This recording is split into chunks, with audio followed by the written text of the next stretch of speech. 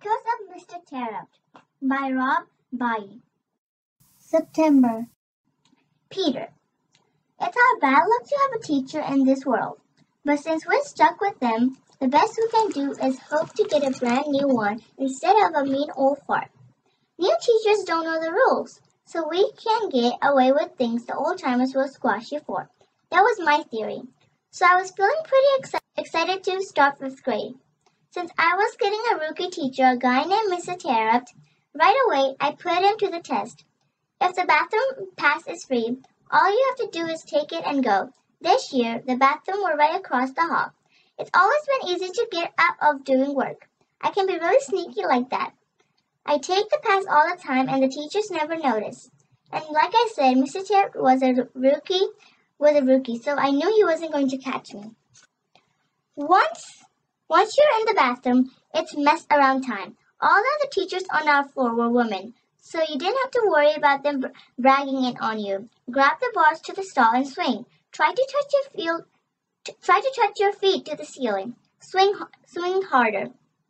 If someone is in the stall, it's really funny to swing and kick in his door, especially if he's a younger kid. If you scare him bad enough, he might pee on himself a little. That's funny. Or if your buddy's using the urinal, you can push him from behind and push it at the same time. Then he might get a little wet. That's pretty funny too. Some kids like to plug the toilet with big wads of toilet paper, but I don't suggest you try doing that. You can get in big trouble. My older brother told me his friend got caught and he had to scrub the toilet with a toothbrush. He said the principal made him brush his teeth with that toothbrush afterward too. Miss Wilmson is pretty tough, but I don't think she'll give out that kind of punishment. I don't want to find out either.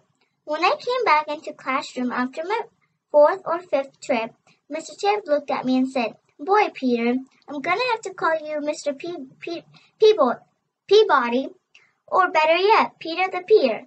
You do more peeing than a dog walking by a mile of fire hydrant." Everyone laughed. I was wrong. He had noticed. I sat down. Then Mr. Terupt came over and whispered in my ear. My grandpa used to tell me to tie a knot in it. I don't know what to do. My eyes got really big when he said that. I couldn't believe it, but that didn't matter. Mr. Terupt just went back to the front board and math problem he was going over. I sat there with my big eyes. Soon I smiled too. "What did he say?" Marty asked. Marty's desk was right next to mine. "Nothing," I said. Ben and Wendy leaned across their desk to hear. They sat across from us. Our 4 desks made up table number 3. Mr. Terupt called us by tables sometimes. "Nothing," I said again.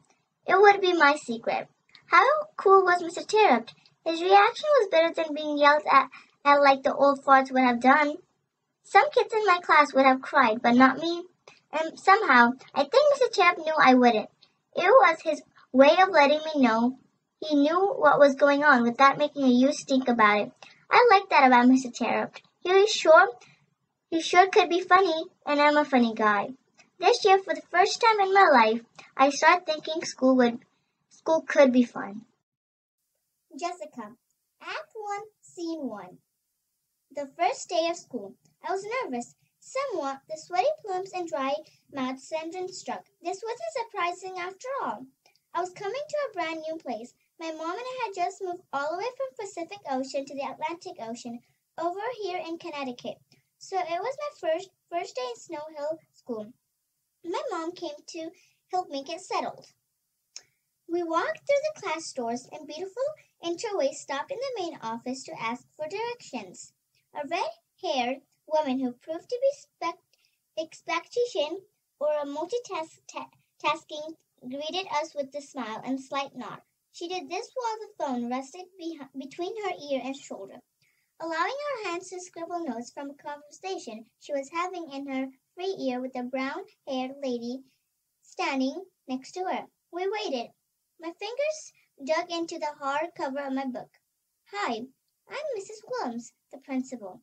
This was brown-haired lady speaking. She looked serious, all decked out in her business suit. "Welcome to Snow Hill School. Can I help you with anything?" "We're looking for Mr. Terup's room," Mom said. I'm Julia Reitman, and this is my daughter, Jessica. We're new in town. Ah, yes. It's a pleasure to meet you both. Let me show you the way. Mrs. Worms lead us out of the office. I glanced at the security one more time.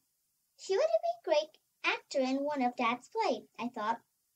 My dad directs a small place in California where I still wanted to be. How are you today, Jessica? Mrs. Worms asked. Fine, I said, although that wasn't really true. We followed Mrs. Worms across the lobby upstairs in search of my new 5th grade classroom. The hall smelled stuffy but clean, like they had just been disinfected. I wonder if the custodians had done that on purpose, to make a show of how clean their school was. I followed Mom down the blue speckled carpet and past the rows of red lockers, where some kids were already unloading new supplies. I could feel all their eyes studying the new girl in the town. After the stairs came the whispers. My face was burned. Here you are, Mrs. Worms said. This is your floor. There are 4 classrooms up here, all 5th grade, 2 on each side of the hall, with the bathroom right in the middle. Mrs. Worms pointed as she spoke. That's your classroom, she pointed again. Room 202. Have a good first day. Thank you, Mom said. I just nodded. Act 1, Scene 2. We walked into the classroom. The teacher looked out from his desk and smiled at us. The butterflies in my stomach fluttered as if I were in 12th world. Good morning. I'm Mr. Terupt, the teacher said as Mom and I walked in. He came right over to greet us. Good morning, Mom said back. I'm Julia Reitman, and this is Jessica. I think she's a little nervous being a new student. Mom felt so swollen that I couldn't talk. I settled on returning Mr. Terup's smile. It was a friendly one. Well, this is my first day too, so I guess we will try to figure things out together, he said. My smile grew. Your seat is right over there at table 2. You're with Nate, Lynn, Tommy, and Ryan. Being near the window should give you some good reading light. That's a great book you have there, Jessica. I looked down at my book, A Wrinkle in Time. I rubbed my hand over the cover. I really like happy endings, I said. Me too, Mr. Terupt said. I'll do my best to give you a happy ending this year. I smiled again. I couldn't believe it. My teacher was new too, and he liked what I was reading. I don't know why, but somehow he made my butterflies disappear and my things were going to be okay. Luke. I like school. I'm good at it. I get all A's. So when Mr. Terupt announced our first math project, I was excited. Dollar worth was crazy. Definitely not a worksheet problem like all the others have ever been given, not even close.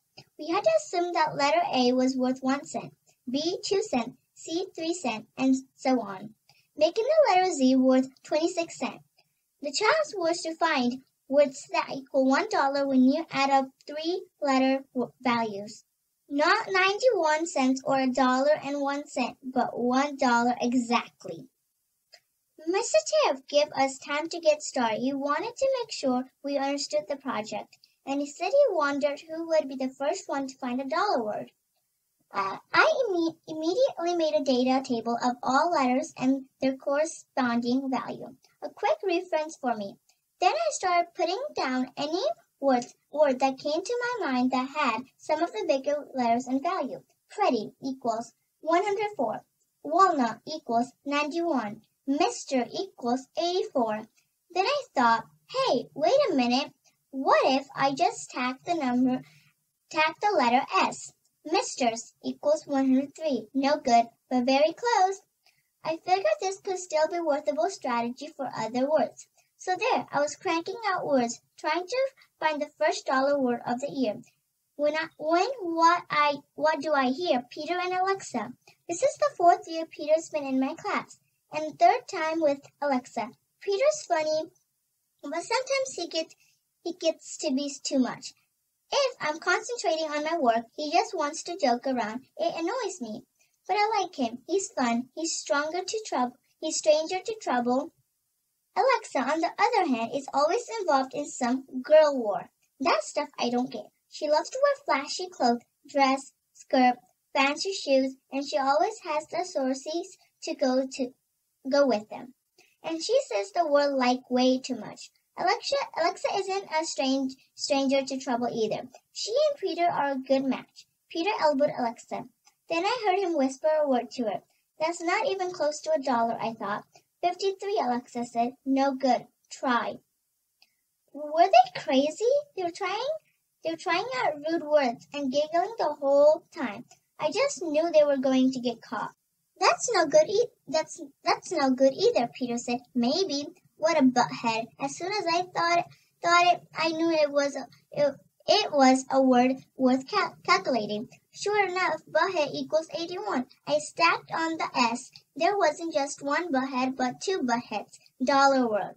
I was just about to call out that I had found one when Peter beat me to it. I have got a word, he yelled. Buttocks. He started to the board while he was the coolest thing since sliced bread and wrote it for the class. Buttocks, he said. Buttocks. Peter went on to demonstrate how the word added up to $1. Mr. Terupt didn't interrupt. Just as I was about to, the new girl did. Buttocks is spelled with a K in it, Peter, Jessica said. Peter looked to Mrs. Terupt. Sorry, Peter, she's right. Better trying it again, and maybe you should choose a different type of word than the ones you have been coming up with. Peter slunk back to his seat. No surprise to me. Mr. Terupt knew what Peter was up to the whole time. I raised my hand. Mr. Terupt, I have got one. I walked up to the board and wrote butthead. That was followed by a curious of class. Butthead, I said. Butthead. Add up to 81 cents. But if we have more than one, then we got buttheads. And buttheads is $1. Just ask Peter and Alexia. Mr. Terupt smirked. That's enough, Luke, I must say. This isn't a word I was expecting, but nonetheless, it's our first $1 word. Congratulations! Dollar word was best math project ever. We started on Wednesday, $1 word, and worked for 3 weeks. Through trial and error, a few strategies that I learned along the ways, and some helpful hints from Mr. Terupt, I broke the record for most $1 words. My final poster was covered with 54 of them. Mr. Terupt looked at my work and smiled. Look, this is excellent. $1 word. You are $1 word champ. Alexa, I was like, I have this new guy for a teacher. That's so cool. Mr. Terupt was nice. He let us sit in a table, not rows. I was like, no way, are you serious? And like the best was I got to sit with my friend Delaney. There was this new girl in our class, Jessica. She wasn't at our table, but I needed to talk to her. I needed to tell her who she could be friends with. She seemed like she could be pretty cool, even though she carried a book around like a teddy bear. I found her at recess. Outdoor recess is holed behind the school. There's a big blacktop area with the basketball hoops and hopscotch. There's a playground equipment in another spot, and a large field of running around and playing sports, like kickball or football. That's where the gizmo is, too, by the edge of the field. I found Jessica sitting alone on the step of the gizmo. She was reading a book. I was like, what a loser. But I went up to her. Hey, I said. Hi, she said back. You're Jessica, right? Yes. I blew a bubble with my gum and sat down. I'm Alexia, I said. My friends call me Lexi. I found a compact mirror in my purse and chucked my rock star purple lip gloss. Then I was like, where'd you come from? We moved from California, the new girl said. I used to live in California, too. I started playing with the stones that lay under my feet. It's always been easier for me to lie when I don't have to look at the person's eye. We moved because, like, my dad got sick and needed the doctors here. I'm sorry, Jessica said. She started playing with the stones now, too. Listen, I said. Like, you're the new here, so let me help you out a little. If you want, that is. I snapped my gum. Sure, okay. I stopped playing with the stones and got closer to her. Want a piece of gum? No thanks, she said. Of course not, little Miss Perfect. I put the gum in my purse. That girl, I said, pointing to Delaney across the playground. You can't miss her. She's the fat one, I laughed. But Jessica didn't. That's Delaney. Watch out for her. She's like somebody you don't want to be friends with. But don't you sit with her in class? I thought you were friends. I wasn't expecting this. Usually girls just listen and follow along. I blew a bubble and snapped my gum again. Hey, she used to be cool, but she's been saying stuff about you, calling you Miss Goody Two-Shoe and Snooty Bookworm. Jessica seemed surprised. Oh, okay. Thanks for letting me know, she said. Don't worry. I put my arm around her. Stick with me and I will help you out. It will be great. Thanks. Then recess ended. That's how I got the girl.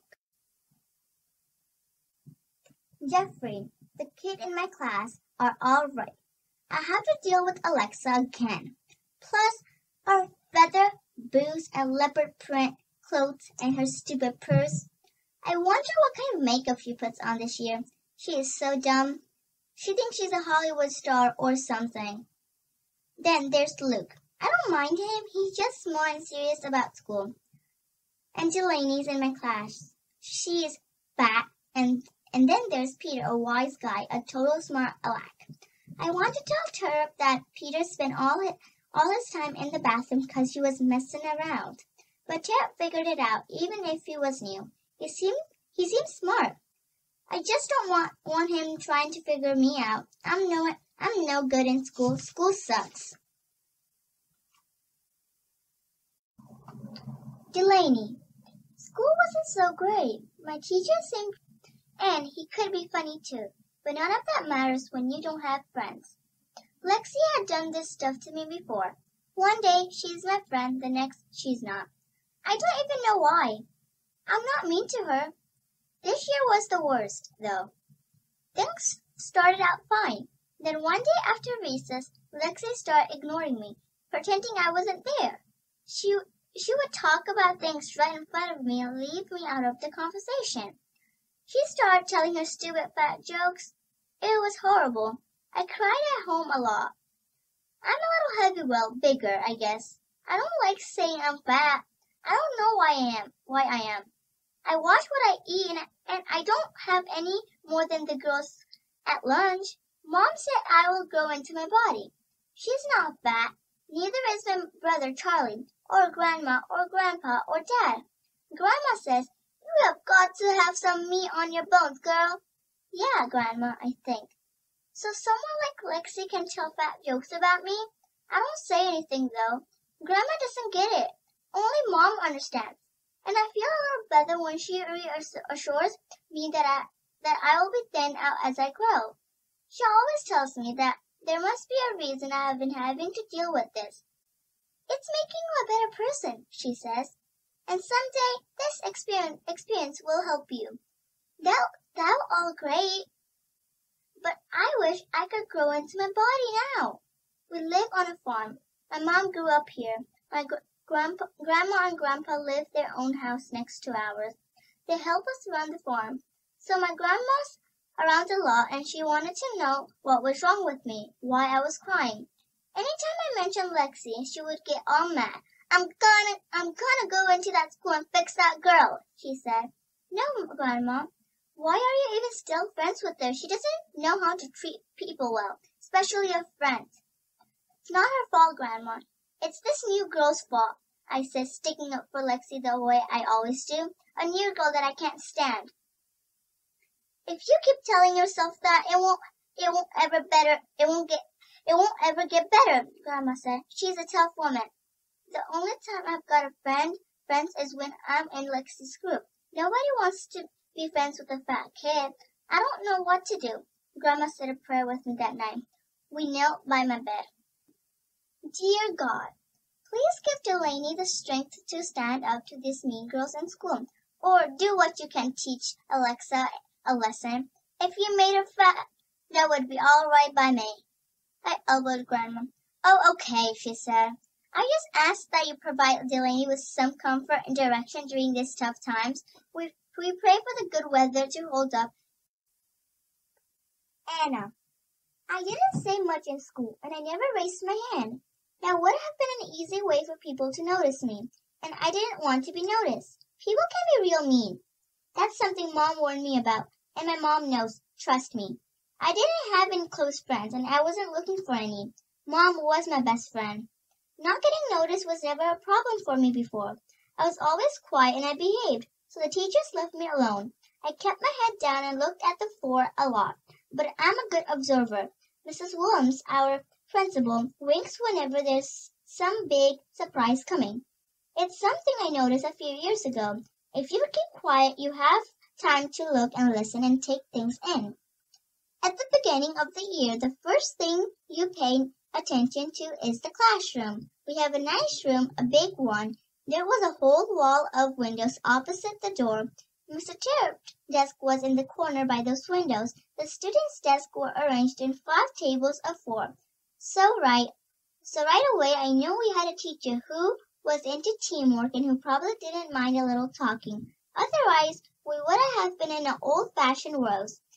The front of the room had the blackboard and the back wall had a whiteboard. The last side of the room had all our cabinets and a sink, plus a drinking fountain. Most of the room was carpet, except for the side by the sink and fountain. Our door was next to the fountain. The other thing, the bigger thing you pay attention to is in the beginning, a new teacher, especially if he's new like Mr. Terupt. Right away, I could tell that he was a reader because there was books everywhere in our room. Mom liked that when I told her, Mom's a library assistant in another school. It's a good job. She has the same schedule I do, and it allows her to take some classes at night. She's studying art, something she missed out on when she was younger. She's really good at drawing and painting. Mr. Terupt was young and athletic looking. He didn't have any pictures around his desk, and he didn't wear a wedding ring. Mrs. Newberry from across the hall didn't have a wedding ring either. Neither did Mom. Mr. Terupt turned out to be different. He noticed me on the first day. It didn't matter that I wasn't raising my hand because he would say, Anna, get ready. I'm calling on you next. Or if we were talking about something there wasn't one opinion, he would say, Anna, what do you think? He wasn't going to let me hide all year. This made me nervous, but it turned out to be a good thing in the end.